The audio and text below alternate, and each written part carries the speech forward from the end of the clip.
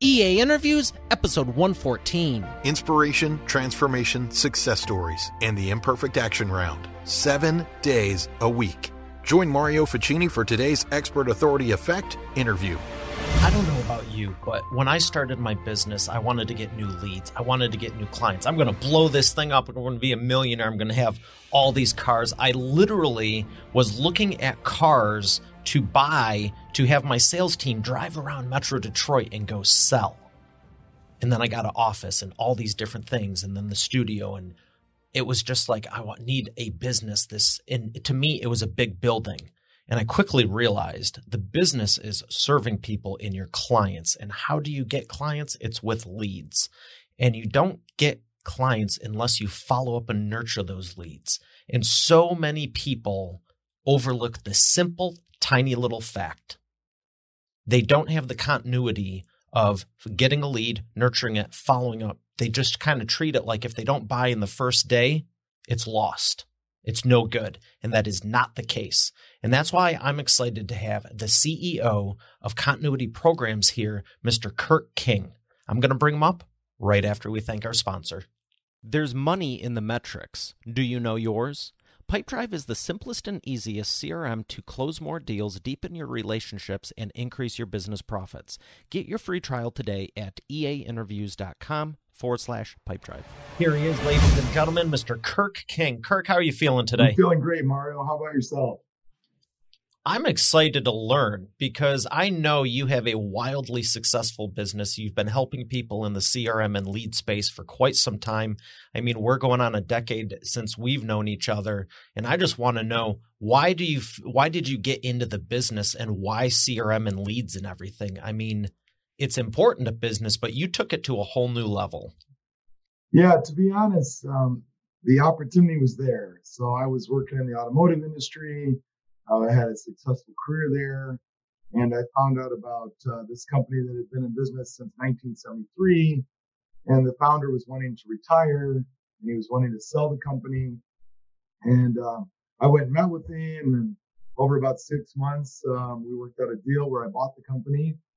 And then I thought, well, I've made it, right? I've done it, right? I've become an entrepreneur.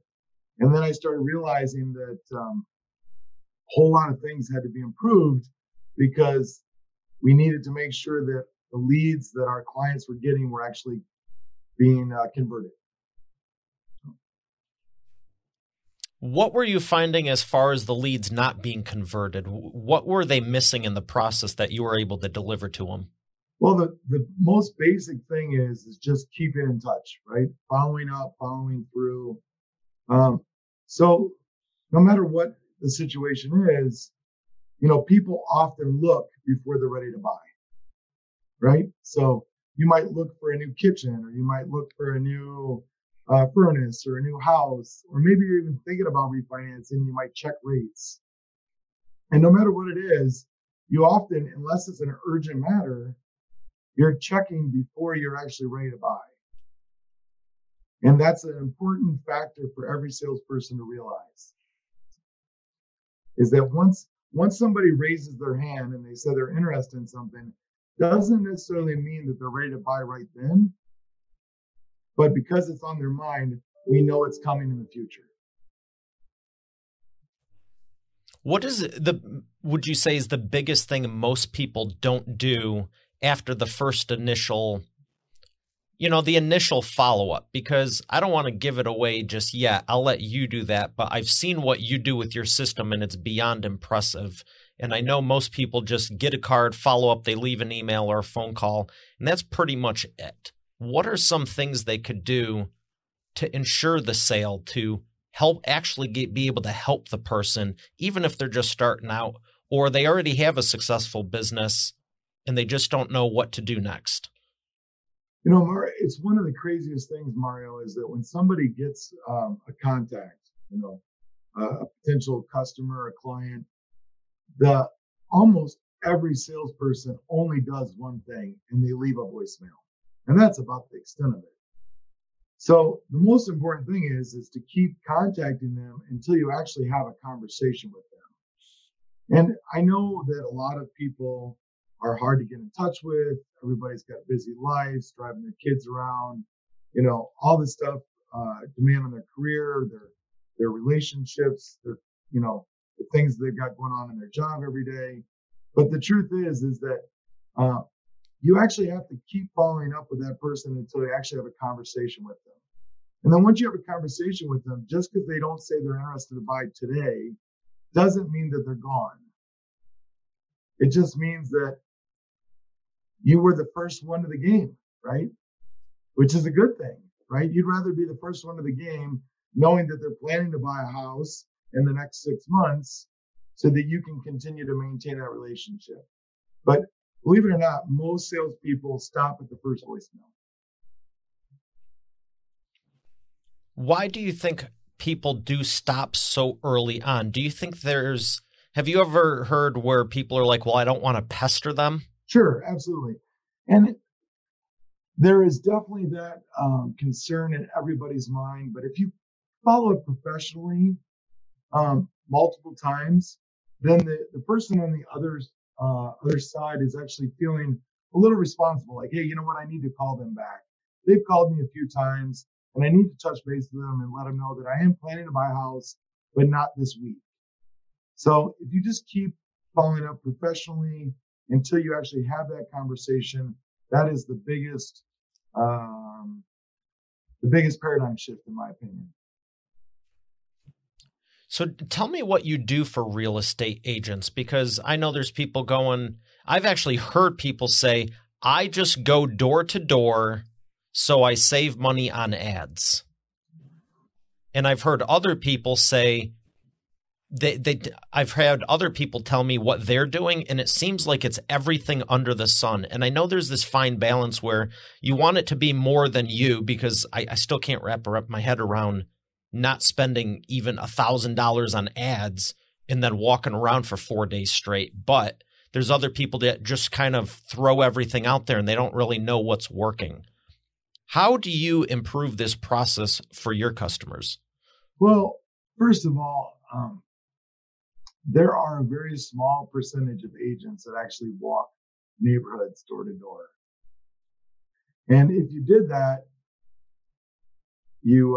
in some neighborhoods, that would not be a good thing. What we found to be the most successful is if we send out a mailer throughout the neighborhood, first of all, announcing the agent. Maybe they've sold a few houses in that neighborhood already. They're an expert in that neighborhood. And then actually giving the agent the list of addresses where those mailers went, so they can actually walk around and say, hopefully you received my mailer last week, but I just want to come around and introduce myself. So for that small percentage of agents to actually go door to door, it'd be better for them to have a list and actually say, hopefully you received my mailer. I want to introduce myself personally. Follow up with the mailer. It's kind of like telling somebody you're coming to their house before you knock on the door. Give them a little bit of a warning instead of just dropping in at 10:30 at night when they're watching a movie. Exactly. Huh?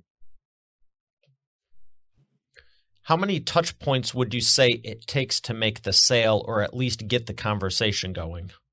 Yeah, that's a very good question. It depends on which industry. Mortgage loan officers have it a little bit easier. Those sales usually convert within 6 months. Real estate agents usually take about a year in many cases. And it's not because they're not looking during that year. The consumer has to go through a process in their mind where they realize that just because I want $500,000 house, if I'm approved for a $175,000 house, that there has to be that realization on the consumer side. And sometimes that takes weeks, sometimes it takes a few months.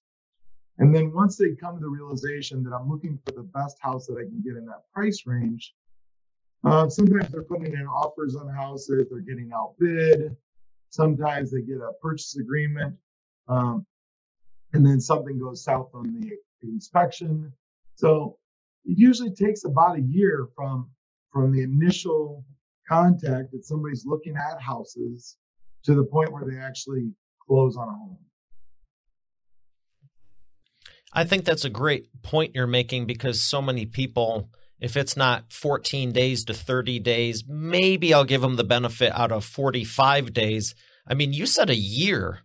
That's not a small chunk of time to, houses are a larger sale, but still, that's still 12 months. Is there anything you advise your customers as far as just overall patience? Like, hey, it's going to be okay. It's going to be worth it. Here's what you can do in the meantime. Yeah. So with a good system in place, that can help aid that process, right? So let's just say that you find out that Mr. and Mrs. Jones are looking for a house, and you make a phone call, you leave a voicemail, you leave another voicemail, and then eventually you speak to them, and they say, yeah, I'm interested in buying a house, just not, in the next few months, right?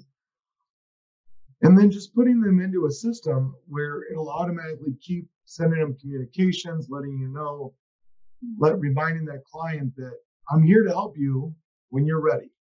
And it sounds like a simple thing to do, but it's often a challenge for a lot of agents to actually put just, Mr. and Mrs. Jones' name into a system, put their email address in the system, and let the system take over. And I don't believe in just relying 100% on emails. An occasional phone call every other month is a really positive way to differentiate yourself from other agents that might also put them into like a drip campaign. And how long do you run the drip campaigns for? We traditionally run them here until they buy or unsubscribe, I guess. Now, let me ask you about that because, a year later, someone's might be going, wow, that's a long time. Conversely, in the grand scheme of things, it's really not that long. It's only 12 months. Yeah.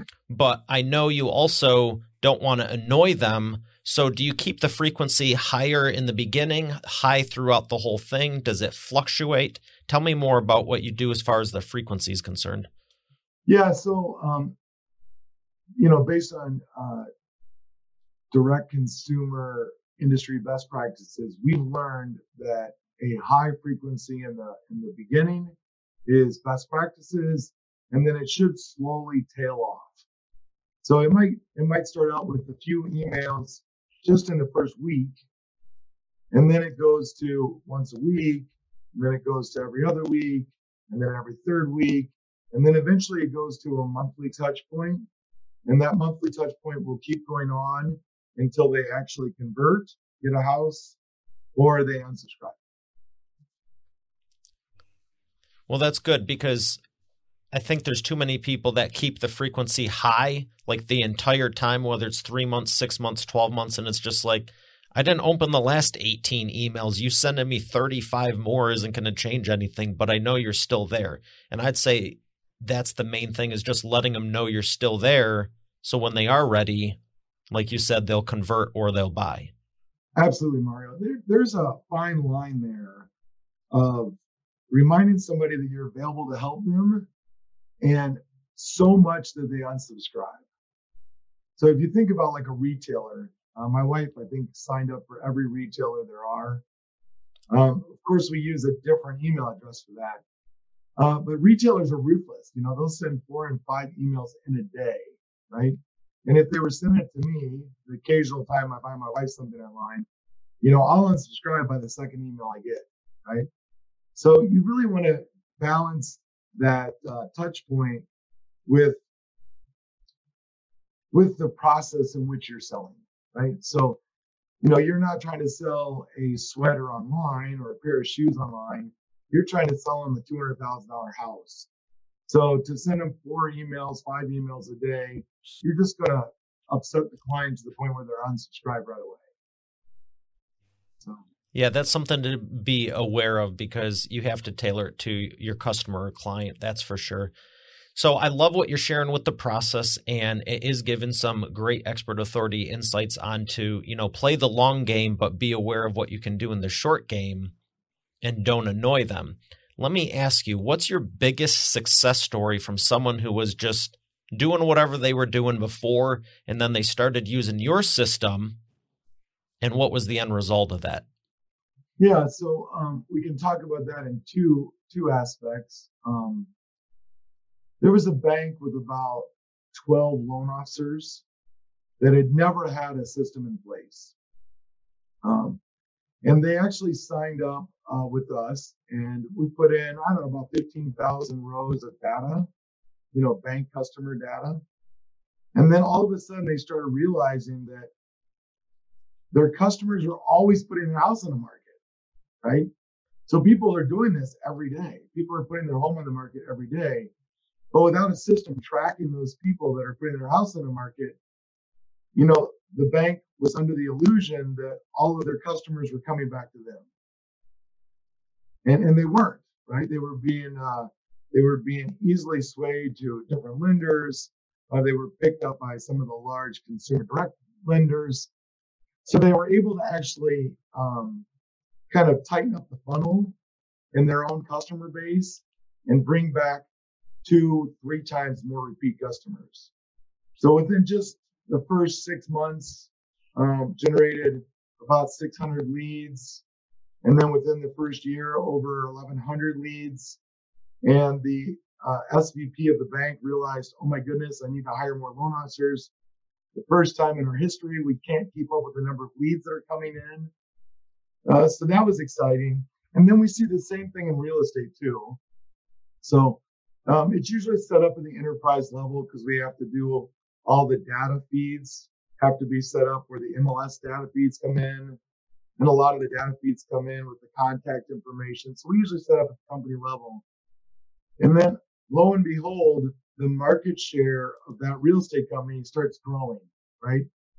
So here they thought that if my one agent didn't get the house, another agent in my same office would get the house. And it turns out that wasn't the case. There's a lot of real estate agents, a lot of real estate companies. So just by using our program, they were able to retain and grow back market share in their area.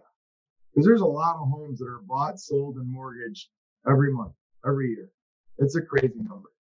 So people are under the illusion that they're getting their customers are coming back to them. In most cases, it's less than 2 out of 10 will come back without a system in place.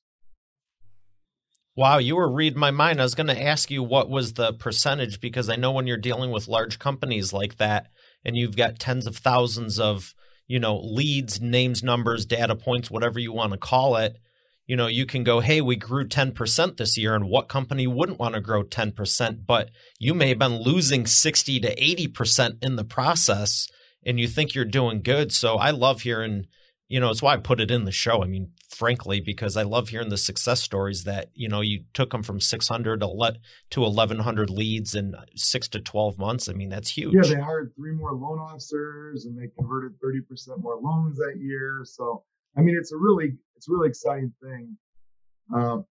NAR, National Association of Realtors, they do a great study every year, and they identify how many consumers will go back to the same original agent. And then the Mortgage Bankers Association, they also do this nationwide study.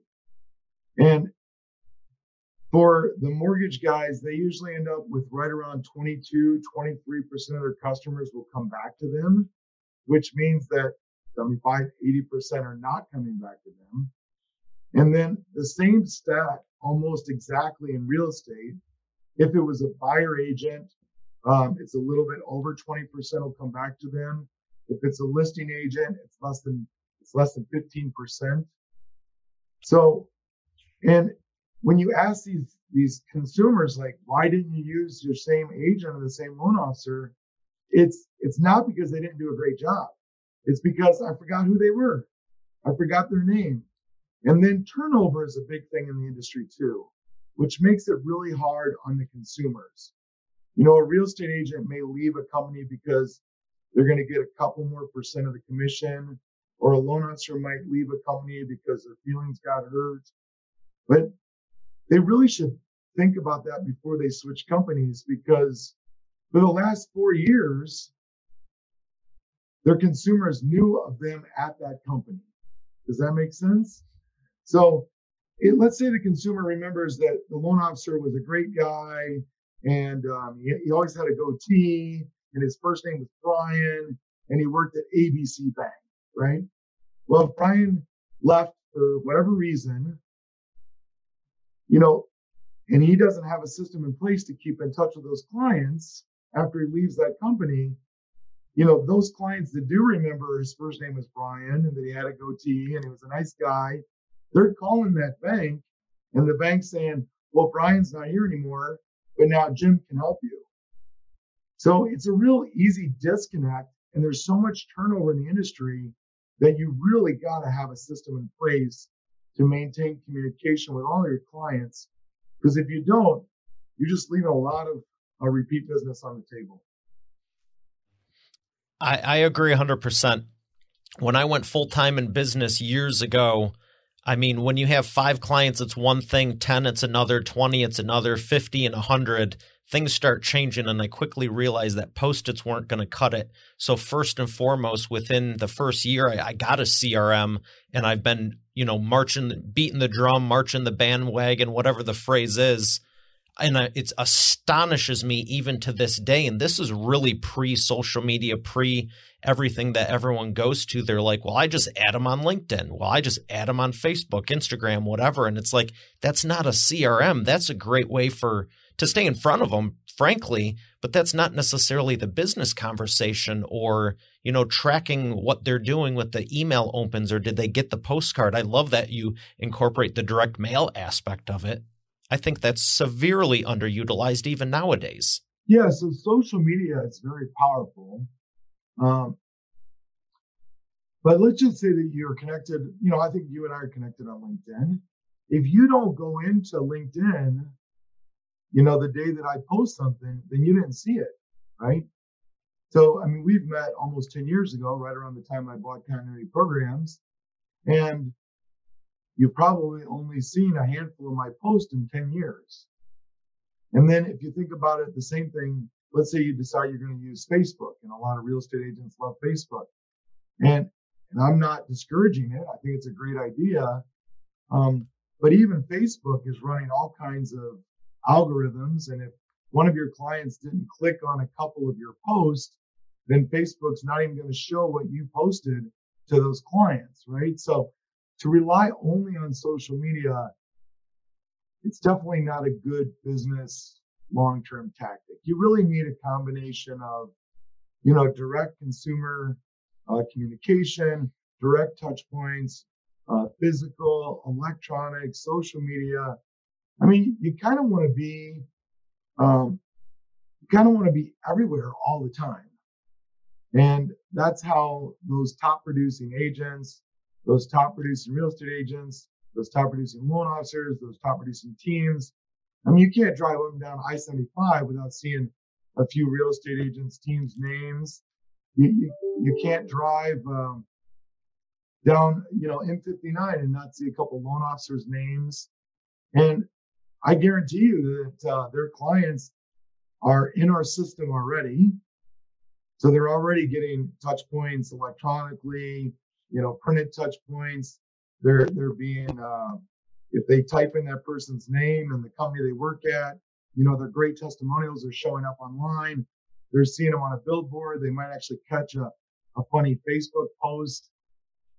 You really want to be everywhere all the time so that anytime one of their friends or family members or even themselves have a need, that they don't think of anybody else. Yeah, and I think that's great because I agree. Social it has its place. Don't get me wrong. I love doing videos and posting, whatever you want to do on there, but I love the direct mail. I mean, one of the most successful things I've done for lead gen, and I teach it to my author clients, is publish a business book and then send it to them. You can sign it. You can put your private cell number in it. It's direct mail, but it's not a stupid letter that they're probably going to just throw in a pile. I mean, it's substantial, and you could send 10 of those out or 100 of them out, and that's going to be way better than 1,000 to 10,000, on the LinkedIn or whatever, and hope that they see the post, because it's only going to a very small percentage of that. And like you said, if you're not there for the day or the week. We're all successful and we speak and travel and do all these things. It's like no one's sitting on there for 15 hours a day just waiting for you to post something. Right. If they're your ideal client. Yeah. It's great for humor, though. It is fun for humor. I get a lot of kick out of social media too. I think some of the memes are just, make me laugh out loud. But I like that idea, the book idea. I get books here. And it shows up as like a box, it's lumpy mail, it sticks out. And, you'd be kind of crazy not to look at it, right? So people do open those up. I found, the books that are sent to me, sometimes they'll send books, and then they don't have anything in there. And then they send another, maybe a second book, they don't send anything in there. And then they send an email that goes to my junk mail saying, hopefully you got my books. And that's not really a great concept. I really do like a short, sticky note on the front of the book or a letter that's kind of folded in the cover of the book that says, I'm sending this book. I think that it's going to help you. I look forward to speaking to you. I'm going to follow up with you next Tuesday. If that doesn't work, feel free to call me and let me know when a better time to work. Just sending a book is cool. But I think you really need to have, the messaging in the book too, to kind of really understand why did you just mail me this book out of the blue. Yeah, I agree. Putting the sticky note on the cover or right inside the front cover. I like to sign it, always add a message because it does come down to the messaging. And, but that's another way that you can say, well, this is direct mail, this is online. The same way you would say, well, what's better, Facebook or LinkedIn for a post? You can send anything in the mail, but if the message doesn't resonate and you don't have the call to action or the benefits or, like you said, even why you're doing it, I mean, you might as well just send a fruit basket and put the word enjoy on it. Yeah. It sounds silly though. I mean, we all have these books. We call it a lot of people call them the pile of book of shame, right? So there's some books that we read all the way through, like the Great by Choice or Good to Great or Crossing the Chasm or these high renowned books. And then we all have these other books where we start reading them and about a third of the way through we lose interest. And then some we get 2/3 of the way through, we lose interest. And then there's some books that we don't even open, right? So you got, a dozen books in your office that you've never even opened. And without a message on it, anyway, if you're going to send a book, at least put a little note in there, a message, why you're sending it to me and the reason you thought of me and why I might enjoy the book. It might get me to open it and start reading it. You know what I mean? So. Yeah, that's another great point. You always not just want to get in front of people, but make sure they go through it. And like I tell my author clients, you want the cover good because if the cover's bad, they're not going to open it or read it. And if you're doing direct mail, the postcard's got to be good. So again, they want to flip it over, read it, take action. And if it's a video, it's the same thing. You need the headline. No one's even with this, no one's going to listen to it if it's just like if the headline's two people talking. Right. Absolutely. So it's a great point. Let me ask you just one more thing before we go to thank our sponsor and go to the imperfect action round. If you could have dinner with any entrepreneur in the world, who would it be? Probably Mr. Benefield, the CEO. Who's that? CEO of Salesforce, Mark Benefield. Oh yeah. That'd probably be the guy I'd like to have dinner with. I look up to him. That would be fantastic. Salesforce is the first CRM. I remember I said within the first years, like I knew I needed a CRM to do business the right way. Salesforce is what I went with. Okay, cool. Yeah, it's a great tool. They're definitely, they've got a great platform, especially for business to business. And I look up to him. So that would be the guy I'd like to have dinner with. What would you ask him? Ask him how, all kinds of things. I'd ask him like how he found the best programmers and how we kept all the programmers on task, so that projects got done more efficient. How he really was able to ask customers what they needed and get the answers, because sometimes the customers don't always know what they need. Kind of like Henry Ford said, if I would have asked the customers, they would have said, I wanted faster horses, right? So, to build a platform as successful as Salesforce is, he definitely knows a lot more than I do, and I'd love to pick his brain over a dinner, that's for sure. It's a great answer. I think you're the first one who has said that. I would love to also, but he's a busy guy. That's a great answer. Thank you. All right, we're going to thank our sponsor and come back for the imperfect action round. Don't stay stuck in startup mode. That's what I tell my audiences and clients, and why I advise using Pipedrive for all of your customer relationship marketing needs in your business. You want more leads, you want more deals, and ultimately more clients. Who doesn't? But when I deliver you 100 more deals a quarter, can you handle it? A month? A week? A day? Which one of those made you the most nervous? Saying you want it over and over like a record on repeat is one thing. The reality, however, is that your subconscious is stopping you at some point, and it's because you want A, but your business is set up for B. Whether you have a system or you are that system, Pipedrive will upgrade your deal closing experience, increase your profitability, and make your day-to-day more enjoyable. Get your free trial today at eainterviews.com/Pipedrive. Don't waste another day being this system or using a subpar system to grow your empire. There's no need to make it harder than it already is. Once again, that's eainterviews.com/Pipedrive. And we are back with the imperfect action round. Kirk, are you ready to take imperfect action? Sure, I do every day. Yes, love that. All right, first question. What? Okay. What is the fastest path to the cash?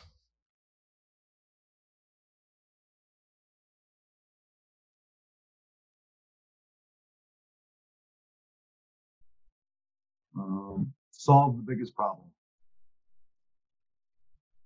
How would you say is the best way to find the biggest problem? Ask lots of probing questions. Okay.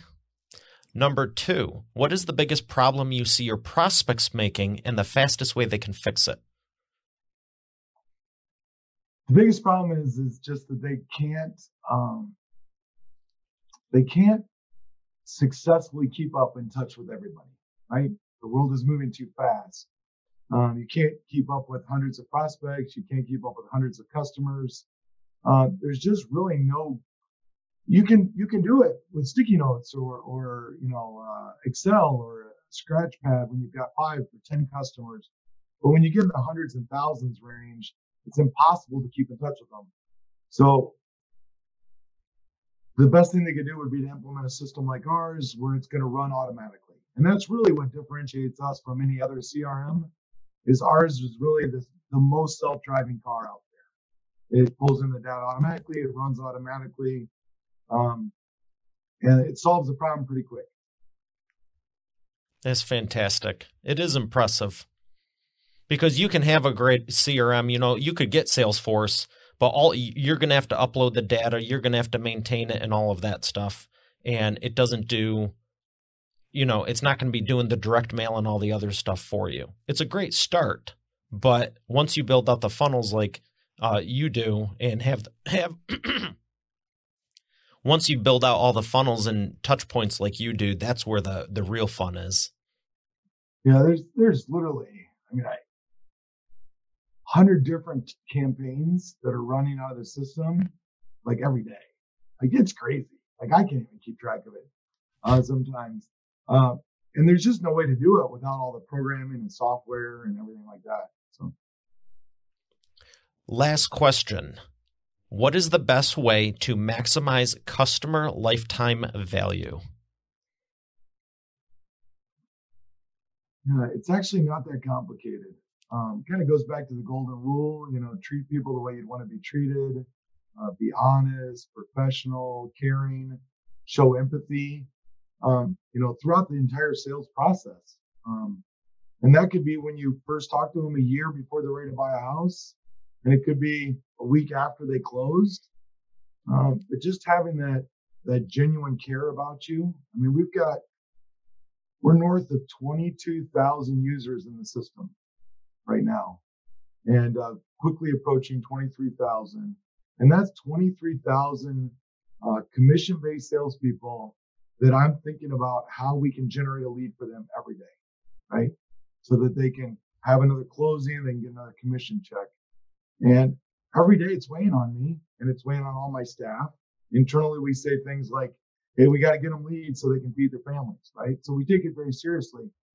But no matter what sales job you're in or what consumer facing job you're in or whoever your prospects are, just having empathy, having that genuine, I care about you, I think is the thing that resonates the most, because everybody's moving so fast. They don't take time to breathe and just talk like human beings.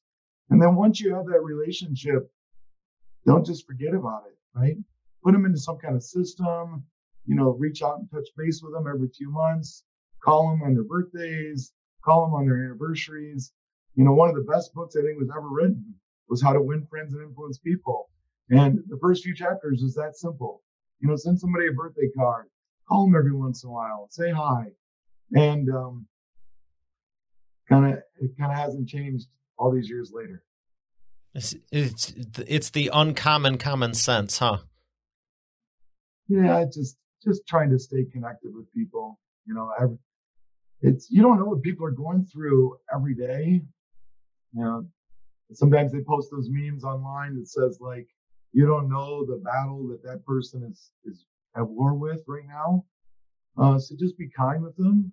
So, the first time you call somebody, you don't know what they're going through. So at least be courteous enough to call back and say, you know what? Tried to catch up with you last week. Still thinking about you. I just wanted to touch base with you. It just goes a long way. Yeah, I'm glad you said that, because I agree. I saw something recently and it was like a crochet, knitting, whatever, and it shows the finished product. It shows the finished product and it looks phenomenal on the front, but the back, it's all that, crazy stitching and everything. And it's like, you never know what's going on behind the scenes. No. And people often won't share that until you get to a much deeper level relationship with them. And most of your consumers, most of your prospects, even your professional clients are probably never going to share that level of information with you, or a very small percentage would. So just being kind and understanding. Sometimes we call a bank and we'll call a bank for 6 months, right? A mortgage bank. We know they've got a good mortgage division. And we call them and send them communication, emails, letters, same thing that we do. We drink our own Kool-Aid. And then, we start getting frustrated, like, oh my gosh, why aren't they calling us back? Here we could help them. And in the last 6 months, they've lost, 5% of their customer base because they went with somebody else. And we start getting discouraged. And then I have to remind myself, well, you don't know. They probably had turnover at the bank. Maybe they're wearing 3 hats. Maybe they got an FDIC auditor in there. Maybe they've got a new president of the bank. Maybe they're going through an acquisition. Maybe they're trying to buy somebody. Maybe they're potentially going to be bought out. So you don't know what people are going through. So just being consistent, following up, and being kind and treating people, with respect. I think it works in the long run. Great advice. Great advice. What is a book you would recommend to Expert Authority World? The first one I recommend to every young person is literally How to Win Friends and Influence People. One of the best books I recommend for new managers is Don't Take the Monkey, 1 Minute Manager. I love that book. Those people that have that certain personality that resist change, have them read the book about Who Moved My Cheese, right? Is a great book. And then a couple of my favorites is, like I think I even mentioned them earlier today, is Good to Great, Great by Choice, and then Crossing the Chasm, which is really what we're trying to do here at Accounting Programs. We're trying to get enough market share to cross the chasm and get exponential growth through referrals from our user base. So those are some of my favorites. Great And then recommendations. It's always good to read the Bible too. So Absolutely. Absolutely. There's You a lot have of great curiosity. recommendations in there. I have thoroughly enjoyed this. I want to thank you and want to say, where would you like everyone to check you out at? I'd like us to check us out at continueprograms.com. It's our website. Feel free to connect with me on LinkedIn or on Facebook. Pretty active on social media, of course, knowing that not everybody gets to see your post. And then if you're in the Walled Lake area, just stop by our headquarters, believe it or not. We're here 8 to 5, Monday through Friday. I think we've got somebody coming in today to use our guest office. And we've got coffee here. Love to give people nickel tours. And we've got agents, loan officers, comfort advisors, kind of stop in all the time. Managers stop in. Graphic designers stop in all the time. So yeah, we have an open door policy. When you walk in the door, it says welcome. And happy to give you a cup of coffee and give you a nickel tour. I would encourage anyone to do that too if you are in the area. It's a very nice office, and I appreciate you for that invite. Yeah. Well, hopefully you'll show up here too, Mario. I would love to come back. Awesome. Thank you, sir. Thanks so much, Kirk. All right, Expert Authority World, we have another great one here today. I'll see you tomorrow. Have a great day, and God bless. How can you know where you're going if you don't know where you're at? Pipedrive CRM makes your business easier, more enjoyable, and more profitable by allowing you to easily organize your deals and move them through your pipeline, whether you're in the office or on the go. Get your free trial today at eainterviews.com/pipedrive. Stop wasting your time continually looking for your information when you can be investing it, adding more value to your prospects and clients. Once again, that's eainterviews.com/pipedrive. Hey, thanks for listening to today's episode. I hope you got a lot out of it. I know I sure did. If you haven't done so already, I invite you to subscribe to the show. And also be sure to check out eainterviews.com for complete show notes, the full interview video experience, links to the resources we mentioned, and more. Have a blessed day, and I'll see you tomorrow.